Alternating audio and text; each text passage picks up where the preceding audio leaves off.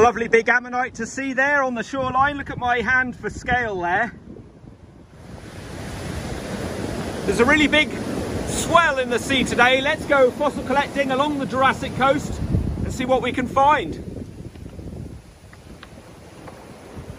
There you go, lovely little ichthyosaur backbone floating around in the surf. Let's just try and wash it up a little bit.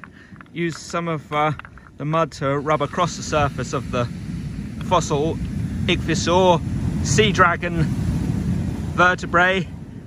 They called them, once upon a time, they referred to ichthyosaurs as sea dragons as they had large eyes and big teeth. Look at that.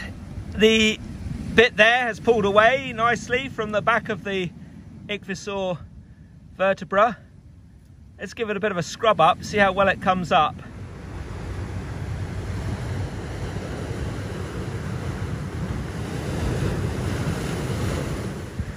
And here is the fate of all these fossils, if not found. Look at that one there, that was once a fossil sea urchin.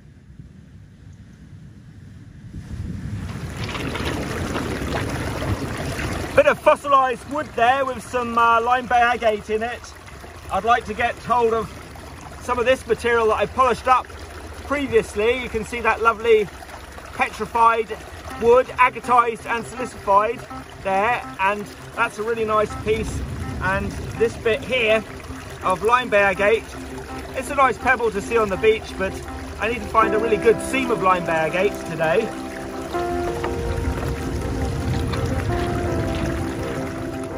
Some amazing fossil preservation here, some trace fossils, and then up here a really pristine fossil shell from the green sand beds.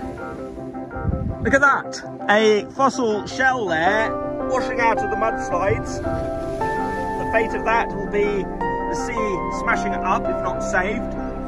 Here's a nice little Arnioceros block. You can see with the ammonites there preserved in calcite in it, and just on the outer edge there's a Euagaciceros ammonite. You can hear the sea banging away down there. It's still really a good swell left in the sea, and I thought I'd get out here before the October half term, fossil hunting along the Jurassic coast, before all the pesky kids turn up and find all the fossils. They're close to the ground and got better eyesight for finding the fossils, so let's give this a tap. They've got that sort of energy about them as well. They get out there and they've got that sort of real energy. They get out and find the fossils and bring them back, wash them up and put them in fresh water, get the salt out of them. I'm going to give this a tap, trying to get that little creamy coloured ammonite there. Euagaciceros, that ammonite is, in that piece of the block. It's right on the edge. I don't know how to tackle this. It's quite a sort of awkward shape of a block, but I'll give it a sharp crack with a hammer. Got my safety glasses on.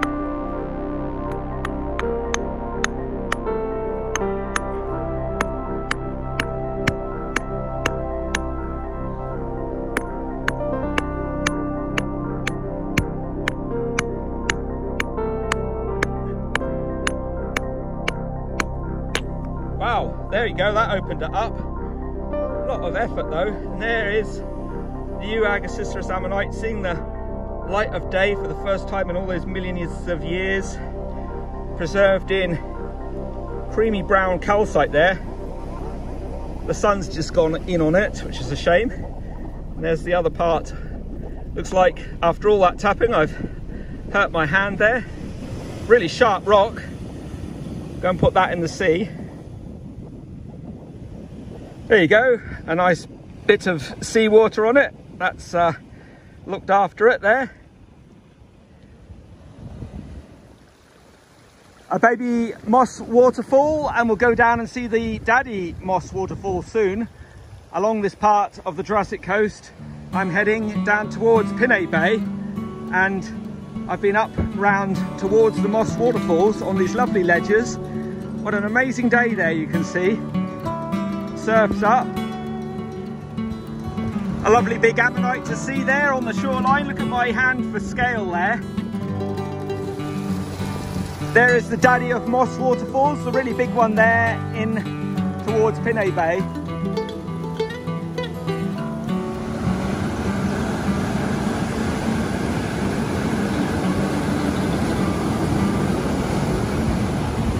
A real good surf running here in Pinay Bay.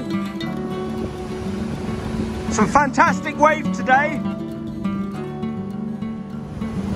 Well, remember, the cliffs are dangerous and liable to fall suddenly and without warning.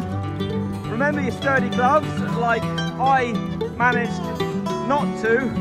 And then fossil hunt at low tide, an hour before low tide, an hour after is always good.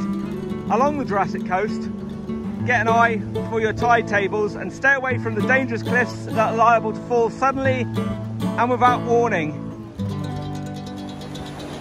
Well, have a look here. You can see part of an ammonite, and then on the beach, what else do you spot? Part of an eroded nautilus there. That's a shame.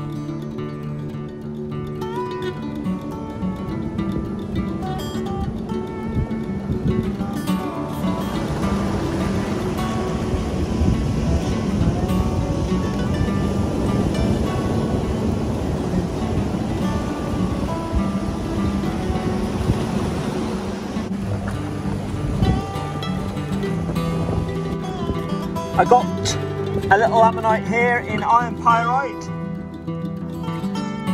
fool's gold. I'm back down to the ammonite pavement, this wonderful section along the coast with all these ammonites in.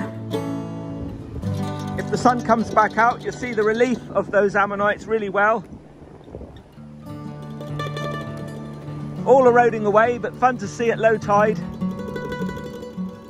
along the Jurassic Coast.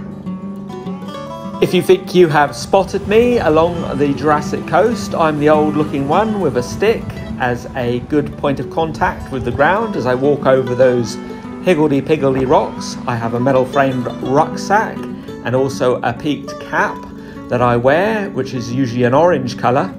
I'm heading out at low tide most often to look for fossils like this ichthyosaur vertebra, and the ichthyosaur, that ancient marine reptile, grew up to 60 feet, swam as fast as a tuna fish, and ate anything that moved back in the Jurassic. Well, one young chap asked me what if the creature that the ichthyosaur was after didn't move.